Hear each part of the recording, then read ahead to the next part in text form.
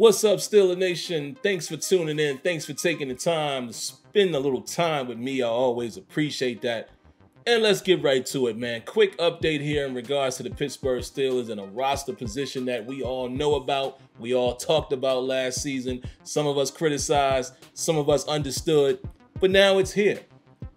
For you guys that don't know, the Pittsburgh Steelers have declined the fifth-year option for Devin Bush.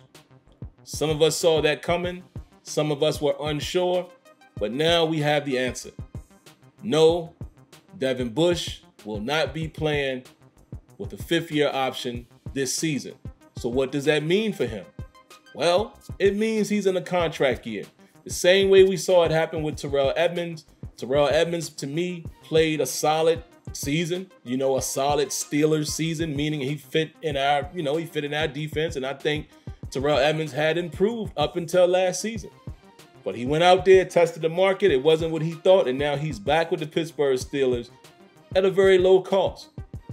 Devin Bush could find himself in the same situation. He has an opportunity here to earn some money in the offseason, whether that be with the Steelers or with another team, but it's going to be up to him. So the Pittsburgh Steelers are basically putting him in a situation where he has to prove it.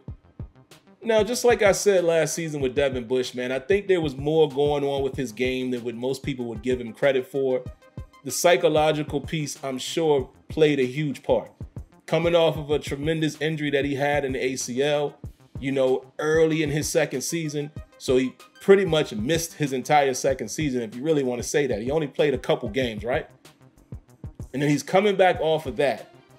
And he just wasn't quite the same. And I think a lot of it was mental. I don't think he trusted his knee for the most part, and I don't think he trusted his instincts. Because again, when you've been away from the game so long, your instincts are not quite the same. You can't rely on what you once were able to rely on. He relied on his instincts, his quickness, his capabilities, yada, yada, yada.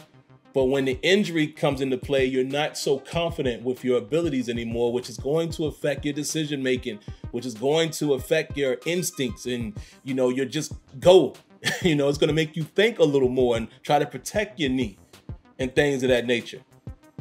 Now, if you guys just saw the recent video that was posted maybe a week or two ago of Devin Bush working out, and you saw how fast his footwork was, and he was testing his lateral movement and all of that, in my opinion, I think you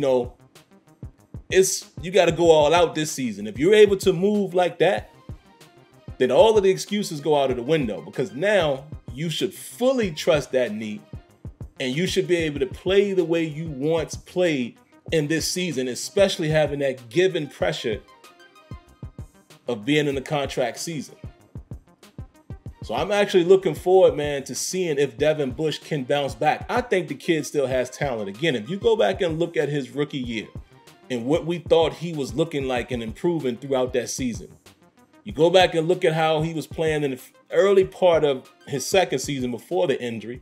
And then if you even look at how he improved last season, remember I was the one that kept saying, listen, man, in the last 4 games that Devin Bush was playing in, he started to look a lot better. Remember, I was getting on him early in the season, but then as we got further into the season and probably around the last 4 or 5 games, you heard me continue to say each week, hey, man, I think Devin Bush is playing a bit better now. So I expect him to build off of that and come into the season hitting the ground running, especially having a guy like Myles Jack there that you can learn from and build with. You guys should be able to fly all over that defense. Right? So he's got some pressure on him now, especially now, you have new guys that might be in the fold. You got Gennard Avery, which I know he can play inside or out.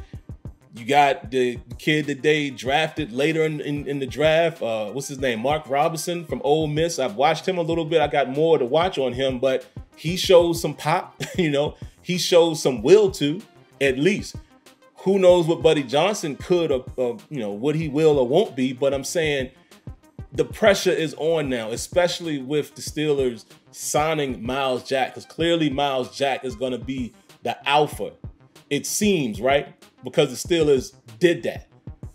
Maybe not. Maybe he was just a replacement for Schobert, but you understand what I'm saying. Myles Jack coming into this season, most of us would think he's going to be the dude more so than Bush.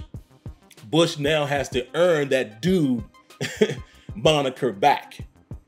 So that's already pressure, you know, but those two guys playing together, I think could be a real good thing if Devin Bush can just get back to being the dog that he was, right? And have that hunger, have that chip on his shoulder with not getting the 5th-year option.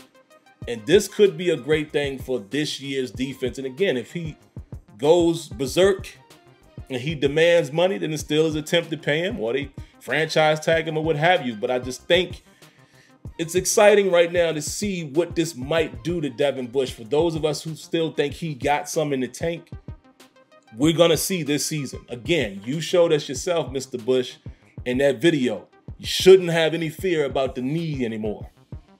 So now it's about this. Mentally, where are you going to be on the field? So we're going to see. We're going to see. But anyway, guys, just wanted to do a quick update. You guys know I like to give you guys that quick update information for those of you that may or may not have seen it. You know, just another place here for you guys to discuss it in the comments. And we can chat it up, and we'll talk about it tomorrow as well, briefly, on Terrible Towel Tuesday at 7:30 p.m. Eastern Time. But outside of that, guys, again, I'm going to always remind you, if you haven't already, make sure you subscribe to the channel, or hit the like button, then subscribe to the channel, and then cut on your notifications. All right, guys, until next time, let me know what you think. Peace.